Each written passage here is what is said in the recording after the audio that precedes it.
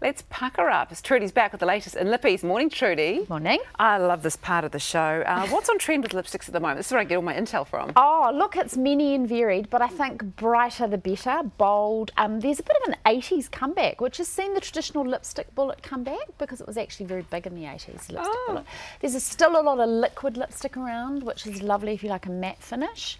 And lip gloss has gone a little bit more metallic and less liquidy and shiny. Okay, so what if you, that's good because your hair always gets stuck into that stuff and it's revolting. So what's the key to finding a bright shade that suits you?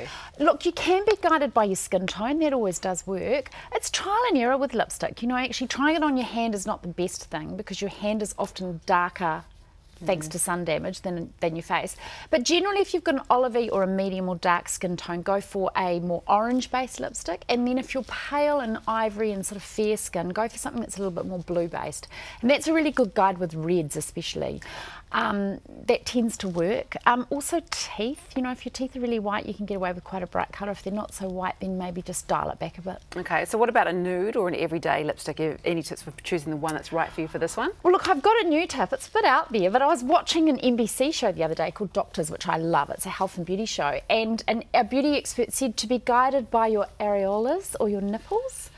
Apparently Mother Nature knows best when it comes to the skin tone, so depending on the colour of your nipples, that's a good guide. That's going to make trying it on in the pharmacy pretty interesting, isn't it? I will not or in the beauty shop. I will not be asking you to demonstrate. However, the other guide to go for is like a rosy nude, always suits a pale skin, and the darker your skin tone, then go for something a little bit more brown or bronze, and then medium tones can always wear a peachy nude, so that's another good guide. But I quite like the nipple guide. I think it's quite good. It's great. It's very interesting. I can see a lot of people at home this afternoon going, whoop. In our wacky, fascinating world that is beauty on Instagram. Okay, so what? And it'll be all over Instagram tonight. We can blame you for that. So what about the finish? What should we be looking for? I think it depends on how good you are with your makeup. You know, a gloss is really easy to apply, or a balm, because you can just put it on without a liner. You can basically put it on, swipe and go. You don't even need a mirror. If you're wearing a bold, bright shade, you do need to pay a little bit of attention to how you apply it, because I mean if it's outside the lip area, the lip line area, it can look a bit strange. I bought in a really clever product actually, which I could talk about right now. It's a clear lip liner, so it's completely invisible. And this one here? Yep, it's an Estee Lauder lip liner. It's in clear, completely invisible, and it's from their double wear range that lasts a long time. And you just run that around the outside of the lip, and you don't have to use a lip liner, and your lipstick doesn't travel. So that's going to be one of the things that stops you bleeding. Okay, let's talk about, well, your lips bleeding and your lipstick into your crinkles. Yeah. So let's talk about some of the products you've got here then. Okay, these look before amazing. we go on, drier your lips, the more likely they are to bleed. The lipstick is to bleed. Really? Yeah, prep first with a balm. It really does work. Okay. So probably one of my favourite lipsticks this year would be Bobbi Brown's Crushed Colour Lipstick. It has the feel of a balm, but the longevity of a lipstick, and it's one of the most amazing lipsticks, honestly. That's the latest shade. That's a beautiful colour. Cezanne Nude. It's gorgeous. It just goes with everything. I don't know anyone that doesn't suit that That colour. would suit most people too. Yeah, it's great, and it just lasts for ages. No feathering either, no bleeding with Excellent. that one. Do I pick these two up together? Yeah, so this is a range, you know, the nudes that are coming out, natural nudes from Too Faced. They've got 10 colours. They're based with cocoa butter, so they're nice and nourishing.